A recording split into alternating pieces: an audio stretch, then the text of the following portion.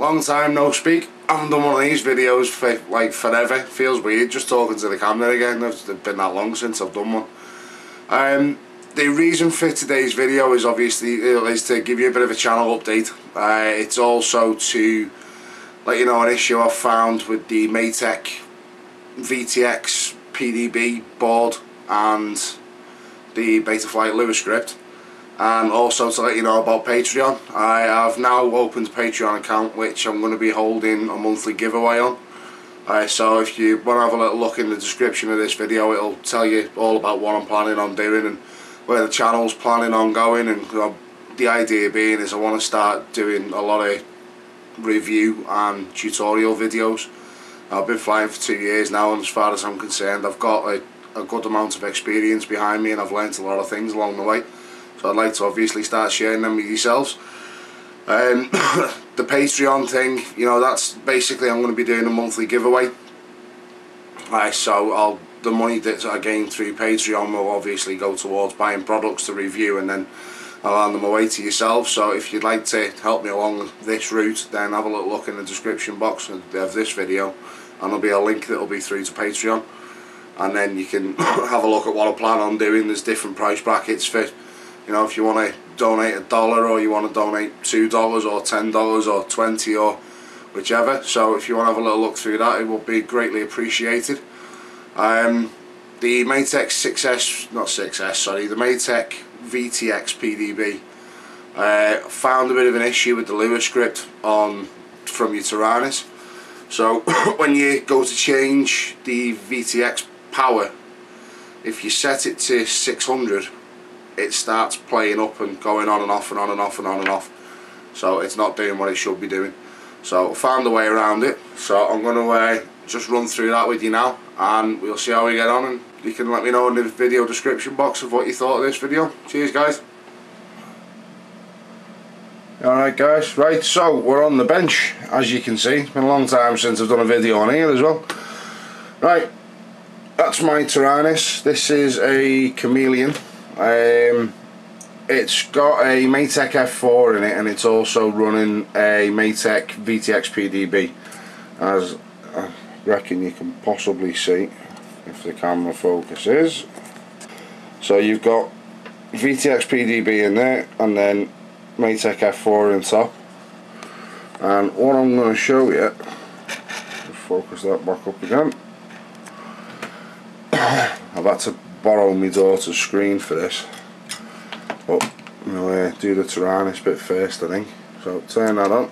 Welcome to OpenTX. Throttle warning. Right, so you need to load the quad up and go into the script.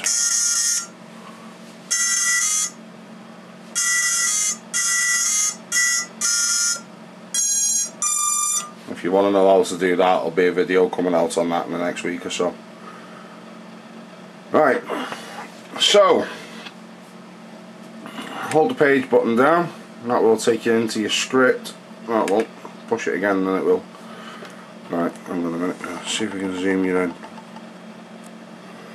That'll do. Right. Obviously with the Betaflight Lua script you can pick and choose what power you've got, what channel you're on, and what band you're on. Now what I've noticed with the Matek Pdb is if you wind this all the way up to 600, which it lets you do, and you hold your menu button down and save to the page, if you can see, I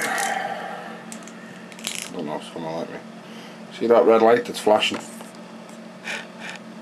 and you see the way it goes, starts flashing, hold up, and it'll go solid for a second and then it starts flashing again, like that. Well, what that looks like when you're flying is like this. Let's just get the screen to boot up.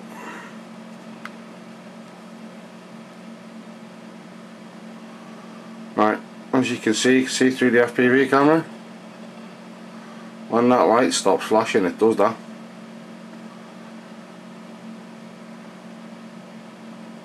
Hope you can see this.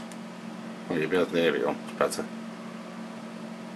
So I plugged my quad in the other day and went to take off, and as I shot off down the field, my video did that jump, which is what it's doing now. And what it's turned out to be is I've been messing about. I've resoldered all the connections on the camera. I've gone through the PDB with the VTX.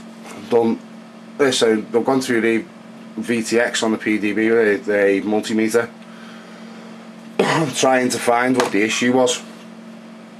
And it turned out that it was the Lua script. And what it's doing is the flight controller itself, when you've set this to 600, because the VTX can only run at 500, if you set this to 6, it thinks it keeps trying to jump to 600 milliwatt. So what you have to do is you have to have it set to 4, and then if you set it to 4, let me just get the screen. As you can see, that's now on 400. And then if I hold page down, yep, hold page, and then save that, so it goes to 400.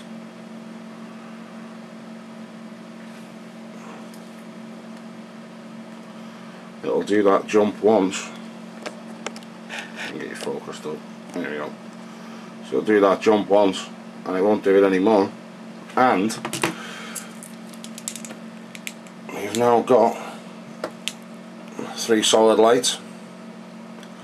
So if anyone's having an issue with, and they've got a Matek VTX and it keeps jumping, and you've set it up through the Lua script, that's why your video's going on and off. It's nothing to do with your camera. Telemetry lost. Oh no, alright, behave. It's because I've just unplugged it. So yeah, if you find that your video keeps going on and off, on and off, on and off, on and off, it's not down to the PDB VTX, it's down to your Tyrannus is still trying to turn the power up on the VTX, and that's your issue. So I hope that was helpful. Thanks very much for watching, and I will see you all on the next one. Cheers.